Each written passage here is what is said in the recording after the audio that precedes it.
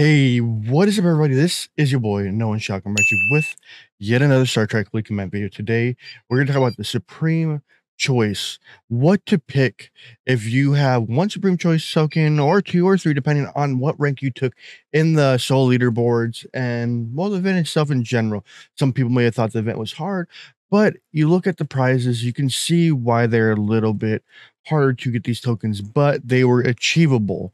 But before we get in the video, don't forget to hit that subscribe, that like, that bell notification, know when I go live, know when I post videos. And don't forget, I do have donation links in that. See more, click that button. There are donation links there about PayPal, Cashapp, and a Venmo if you want to do so and help. Remember, this is my main source of income, so if you do want to help, that'd be greatly appreciated. And don't forget to follow my Twitter or my Twitch. I stream Monday, Wednesday, and Friday from 1 to 2:30 Pacific Standard Time. If you guys do want to join in, please do so. It'll be greatly appreciated. And don't forget to hit my Discord to know when I post videos, or just to talk to me or ask them questions. I'll be there to help you guys out. I'm here to help you guys learn about the game and get better at it, to do more understanding about the game. So about the Supreme Choice thing, it was a $100 pack at first. So if we go to here, it should still be here if I remember right. So let's go down and let's see if they're still selling it. I don't think they're actually selling it anymore. Oh, they pulled it off. Dopely. Why would you pull it off when you still have 2 days left of it?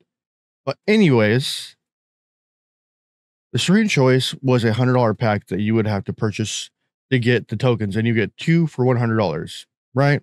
Cool.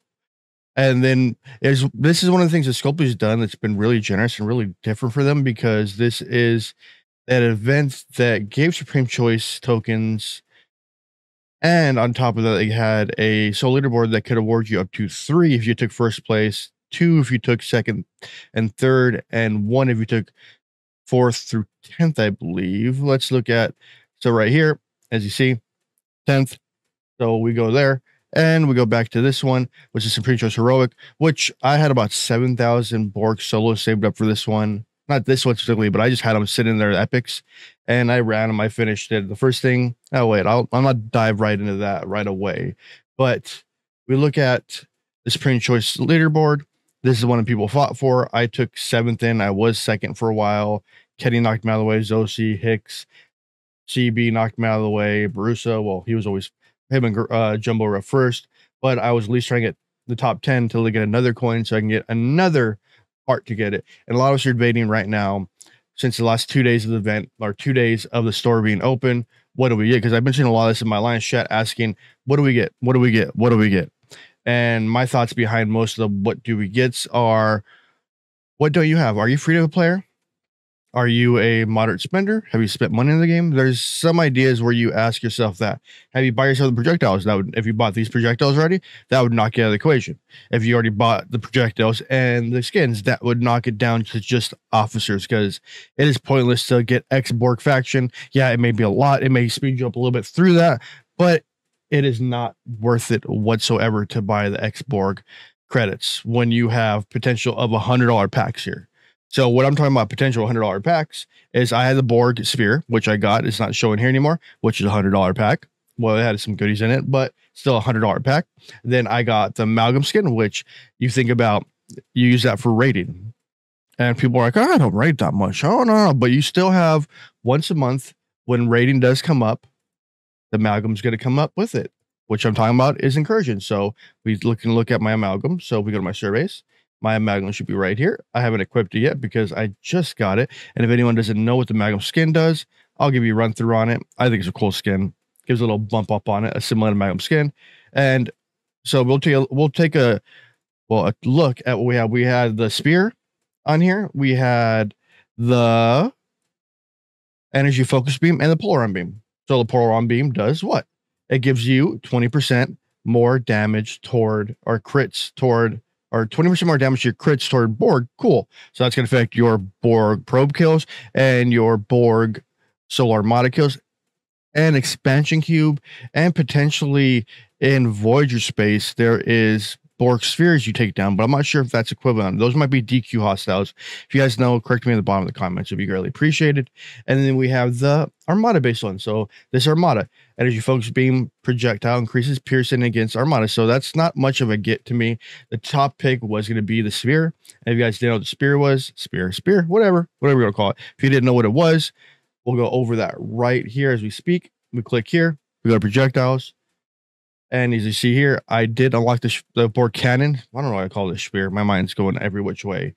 But it does increase 25% to your base hull, which, yeah, that's not significant. But as a higher level player, it does give you a few million extra hull, a few million power. That is going to keep surviving you. So as you project through the game, it is going to affect you through the game, because once you unlock a projectile, it affects all your ships, not just that one. And if you guys didn't know what the amalgam skin did, so the amalgam skin right here, it increases the amalgam bonus loot by 30%, which is quite significant if you guys haven't seen. So we have the focus beam. The focus beam and polar beam right here, and those were the two unlocks they were possible. So my first choice is, if I were you guys, I would get the cannon. If you don't have the cannon, for the extra bonus, I would get the amalgam skin. That's another top tier pick in my opinion. But if you guys both have that, go the polar beam. The polar beam is going to affect all your Borg related stuff. If you don't have the mantis skin, you're somehow focused on getting the mantis up there. Yeah, it's 30% more of the hull fragments per run, whatever. It's easy to get those things right now when you can stock up on all of them with the right crew, which is 5, Tal, and Giorgio, in those systems where you can actually use a G3 or G4 rare and bank up a lot of the venom out of it. And then we have officers here. So if we were going to look at officers, personally, Hugh, if you don't have Hugh, Hugh is a MVP.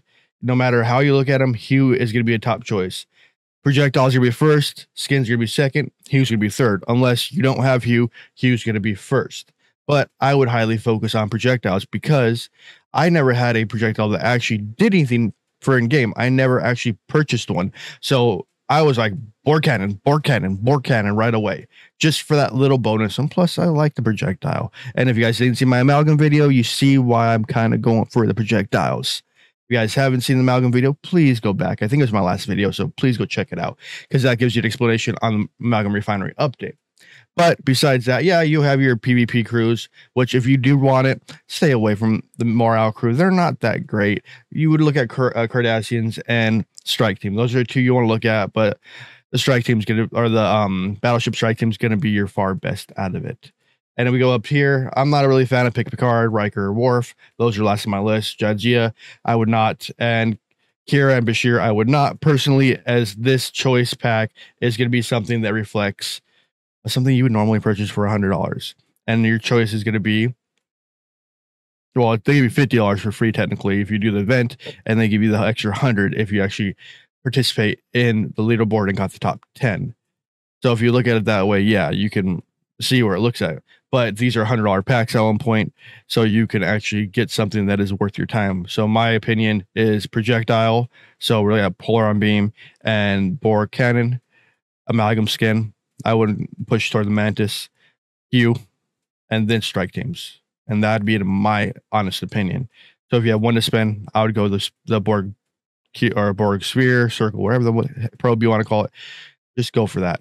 I like the polar beam after that. But besides that, this is Nowonshall trying to give me my helpful advice on this Supreme Choice bundle, Supreme Choice, whatever I call it, that Scopely actually generously gave out as a part of an event and this old leaderboard. I hope they do more of this in the future.